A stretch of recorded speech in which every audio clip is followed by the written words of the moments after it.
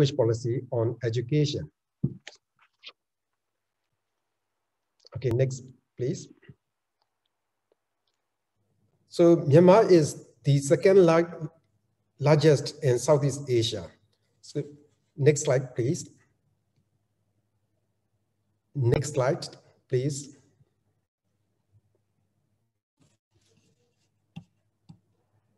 Okay, so Myanmar is the second largest in Southeast Asia, and its population is 51.49 million, according to 2014 census. Next slide. Okay. So Myanmar has 7 states and 7 regions with 135 national races. The major ethnic groups are Kachin, Kaya, Kayin, Mon, Rakhai, and Bamasian. Myanmar people comprise of 68%, Shan people 9%, Kayin people 7%, Rakhine people 4%, Mon people 2%, Chinese people 3%, and Indian 2%. Now, may I introduce the Myanmar education in brief. Languages in Myanmar belong to several distinct families. 78% of the languages are Tibeto-Burman languages, 10% belong to Thai-Kalai languages, 7% belong to Mon Khmer languages, and ethnic languages are spoken by 23 million in Myanmar. The other languages used in Myanmar are the Chinese, Malay, Bengali, Sydney, Hindu, and so on. So the official language is the Myanmar language, spoken by 32 million.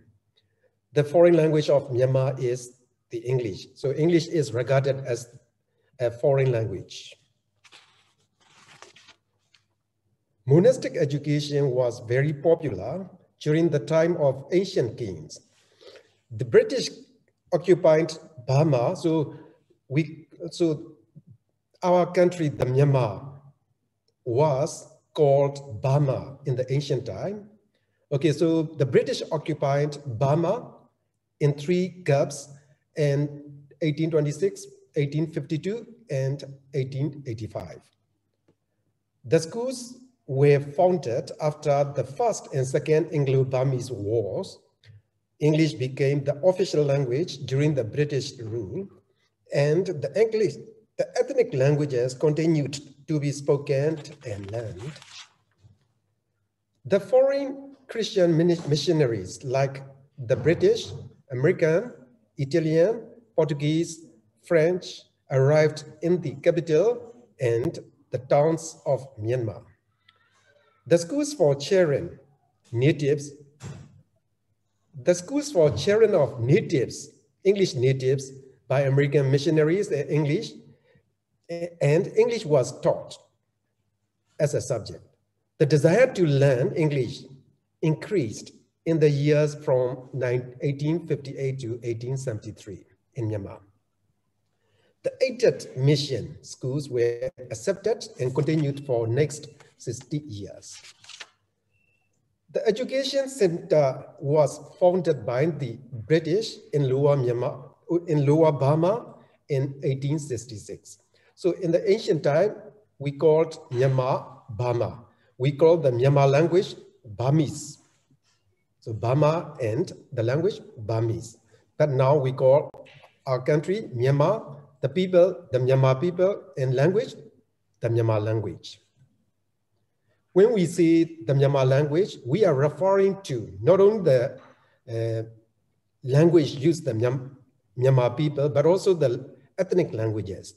So this means, so when we say the Myanmar language, it means so both the Myanmar language and all the ethnic languages used in our country.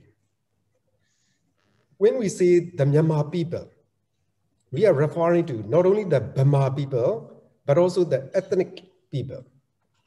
So the majority of our country is the Burma, but all the people are called the Myanmar people. Okay, Yangon College was established in 1884, affiliated to Calcutta University. In 1885, English language took the place of Burmese as the language of law and as the language of law and administration, as well as the medium of instruction, medium of education. From 1885, the status of Burmese was second to English. Now let me introduce you to the education and language policies in Myanmar.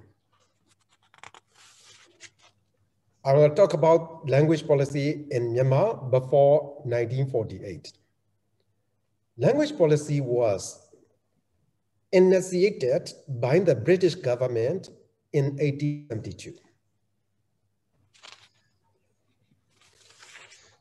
The 1874 report said, "So great and earnest is the desire of Burmese youth to acquire knowledge, however superficial and useless, of English at the expenses of the knowledge of their mother tongue.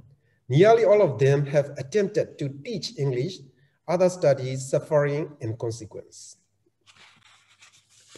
Education policy for the British Burma was declared after the British annexation of Burma to India in 1919. Now I will talk about three types of school used, so popular in Myanmar at that time. So the first type was the European court schools managed by Christian mission. So in this type of schools, so the English language was taught at KG, but Burmese as a medium of instruction in pre-middle school classes. The second type was Anglo-vernacular schools, government high schools, and middle schools.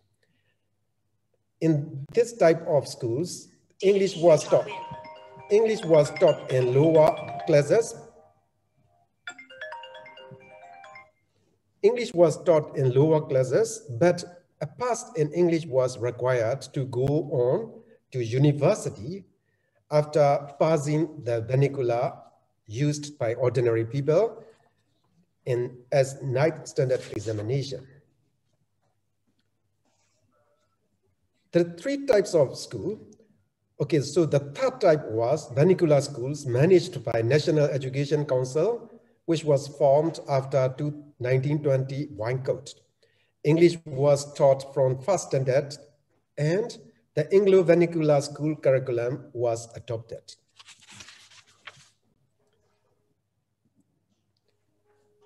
The Yangon University Act was passed by Burmese Legislative Council in September 1920. The University of Yangon was founded in December 1920, and now we have the 100 years. The Manly College was founded, affiliated to UI, June 1925, and it was upgraded to the Degree College in 1947. The education policy was initiated on 13 September 1948. The three types of schools that were in existence before the war will be abolished, and a uniform school system will be adopted in the country. No language other than Burmese. So nationalism was very popular at that time. So no language other than Burmese or any indigenous language will be taught in primary classes, and English will be taught as a second language in all schools in the post-primary classes. Teaching of English began in 5th standard in 1950 in accordance with that policy. English policy for a welfare state was written in 1952, and status of English was confirmed. English as a second compulsory language. So English was taught as a second compulsory language in secondary school curriculum. Burmese was announced to be the medium of instruction in 1958, and English was taught as a foreign language.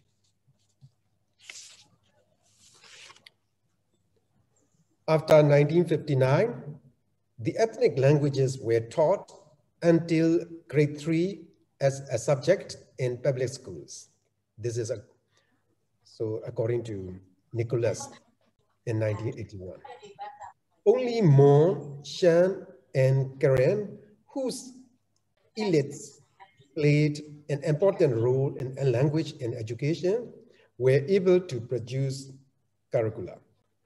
There were no curricula for others due to the lack of scripts, curriculum, textbooks, well-trained teachers, interest of local people, complexity of linguistic settings, and local balance between demography and power between various groups. Now let me move to the language policies after 1962. In 1962, Burmese became the only language of instruction for universities and pre-university classes. English was termed as a foreign language and taught from the 5th standard with the enactment of the University Act in 1964. The teaching of ethnic languages was banned.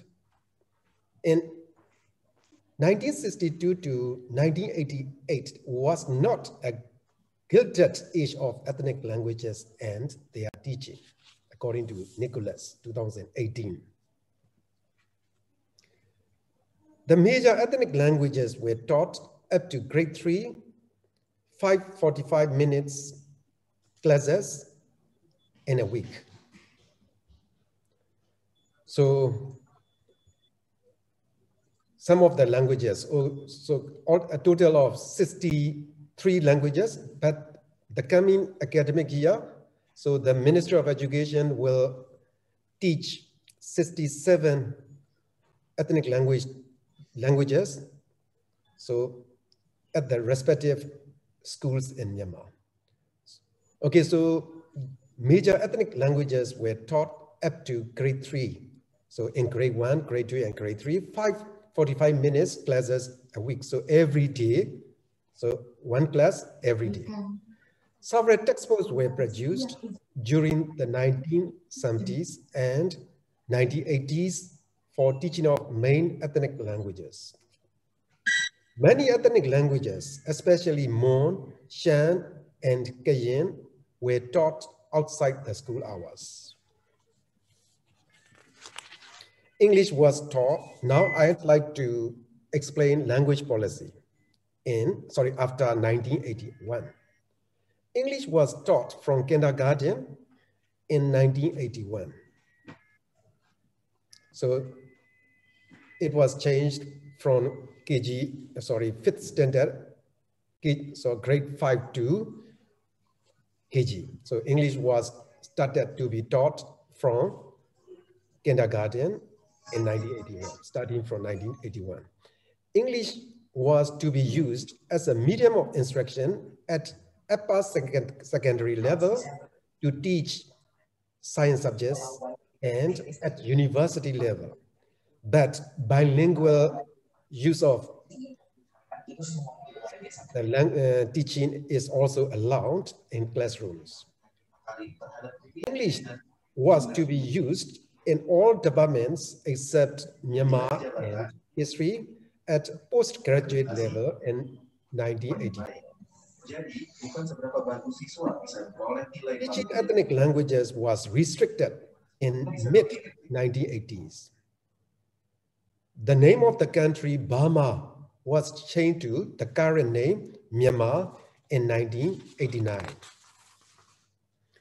The special 4-year education development plan was introduced in 2001 to 2003-2004 financial year to develop the education sector and to strive for the development of highly qualified human resources. The 30-year long-term education development plans for 2001 to 2030 was also developed. Teaching ethnic languages was not paid much attention to, though inclusive education was considered at that time. Comprehensive Education Sector Review, CESR, was conducted in 2012. So it consists of rapid assessment, phase 1, phase 2, in-depth analysis, and phase 3, development of co-state sector plan. Inclusive education was taken into consideration. 73% of the respondents in 54 townships was recommended. So they recommended learning English from kindergarten. The tradition of teaching English has become rooted in the education system in Myanmar. English was taught from kindergarten in spite of the recommendation made by the CSR to teach English from grade 4, as children of ethnic minorities need to master their language first. But so most of the Myanmar people recommended learning English from kindergarten. Okay, so they recognized the importance of mastering the international language at that time. After 1981, the curricula were reviewed and changes were made. Teaching of ethnic languages outside the school hours was allowed in government schools. The technical support for creating ethnic language curricula was provided. Now I will deal with language education after 2014. The 2014 National Education Law recognized the right of all citizens to education and encouraged the free and compulsory primary education. It mandates the establishment of an education quality assurance system and extends the basic education system to 13 years, KG plus 12, including KG. It acknowledges learning of ethnic languages and culture and the use of ethnic languages as a classroom language. So the National Education Law allows to use the ethnic languages as a classroom languages. So it also allows to use both the ethnic languages and the official language, which is the Myanmar language, both, so bilingual as a classroom language.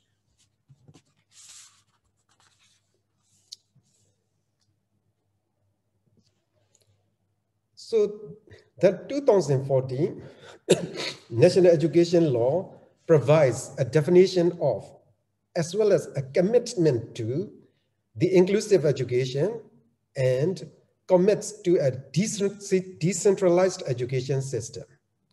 It recognizes the other types of non-government basic education schools, and 2015 Ethnic Rights Law was enacted, and the use and development of ethnic languages are reinforced. Excuse me, Dr. Jomin. Yeah. You still have 5 more minutes. Yes, thank you. To present. Okay, thank you. So after 2014, the National Education Strategic Plan was developed to carry out transformational shifts, and the National Education Policy Commission was formed. Okay, so under the National NEPC, so we have National Curriculum Committee and NAQAC and Writers Committee. And the NESP supports and promotes the ethnic languages and culture, including for the primary age ethnic children who speak different languages. Curriculum reforms were made at basic education. KG plus 12 system was adopted. The mother tongue was used as a classroom language. So the local curriculum is included at primary level. The ethnic languages were allowed to be taught under the management of the state and regional government. So this is according to the 2014 national education, 2014 and Myanmar national education law. So the locally relevant content was introduced in curriculum framework. The local curriculums were developed and they include the languages of ethnic races, ethnic cultures and traditions and so on. All teaching materials were developed by respective states and regions, and assessment was administered by local governments. The local curriculum was the local curriculum development committee and curriculum implementation committee were formed. The teaching training programs were provided by the local curriculum development teams, and the technical assistance was provided by the Ministry of Education. The local curriculum was included as one of the subjects in the 4-year education colleges program. Currently, so a total of 63 languages are being taught by, so this number of teachers and this over, so 76,000 ethnic children in these schools. Okay, so these are the data. And financial and technical support are provided in drafting the state language policies among Cayenne and Kachin state, teaching and learning materials for 24 ethnic groups from Mon, Cayenne and Kachin were developed. So the research on the effectiveness of teaching and learning of the Myanmar nationalities languages was carried out in 2019 in support of, with the support of UNICEF.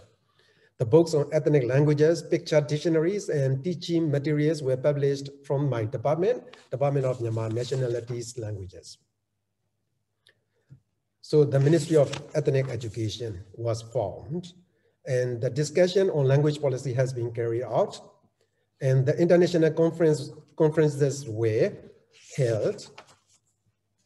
So the implementation of the state governments and the language policy has not been approved, but the national constitution in 1948 so recognized the rights for ethnic races, including the indigenous ethnic minority groups. So status of English language, medium of instruction at higher education level needs to reconsider due to deficit of English proficiency of teacher, medium of instruction at basic education. So these are some of the challenges. So most of the challenges so we have a total of over 135 languages, ethnic languages. So even in Chin State, there are over 53 ethnic languages due to the difficult transportation from one mountain to another. So it is very challenging and very political. Okay, and then the next challenge is that, so, okay, for example, in Kachin State, in a classroom in Kachin State, there are more than one group of ethnic children in the same classroom. Okay, for example, in a classroom, there will be the Myanmar children, not only the Myanmar children, but also the, okay, so 2 or 3 ethnic groups of Kachin people. So in a classroom, there are more than one ethnic group of children. And then, so we have difficulty to use the mother tongue as a medium of instruction or as a classroom language, because so there is a diversity of languages in the same classroom. And then there are limited number of classrooms, and we cannot share the classrooms, okay, for that variety of, diversity of different ethnic groups.